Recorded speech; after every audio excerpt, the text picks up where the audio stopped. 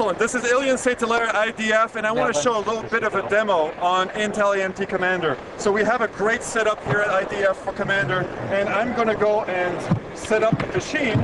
Now this is my console, this runs Commander, and this is the client I'm trying to manage. And obviously here, the operating system is not working. There's a whole bunch of problems with this machine. So we're going to go and investigate remotely what's going on. I'm going to right click, say connect to this computer, and it's going to go ahead and connect. We can take a look at hardware asset. It's all right here. We have networking, we have data, we have eventing, all this available information, always available, and even if the computer is not working correctly. Now, one of the things I'm going to do is right click and say take control, and here I have my control terminal. I can go ahead and say reboot to BIOS setup, and you can see that on the right here, this computer is now rebooting.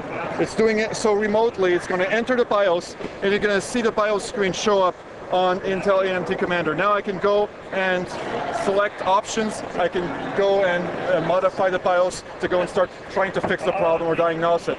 Another thing I want to try to do is, as you notice at the bottom of this terminal screen, there's a floppy disk drive. It's an image that has been placed here, and I'm just going to go and enable IDE redirect. It's this feature that maps a disk on the remote machine, and now that that is done, I can go remote command and say boot to floppy disk drive, and this system is now rebooting again, but it's going to boot on a floppy disk drive that is actually located on a console machine. So all the network, all the access to that floppy disk is actually going to occur onto AMT and then forwarded onto the console machine. So you see the A prompt now, and I can type dir, enter. Now I'm in DOS. This DOS disk is on the remote machine, but also using a feature called serial over LAN, all the screen here is actually being captured by the BIOS and sent over this COM port over to my terminal. So I can go and start diagnosing the machine. I can go and start fixing things that would be wrong. Once I'm done, I can go ahead and do a normal reboot. Actually, let me do a power down. I'm going to go power down, and as you see that, I'm going to hit OK, and boom, this computer is now off. Now it's almost completely off. The management engine on this computer is still on, but otherwise the processor, the RAM, most of all this computer is completely off.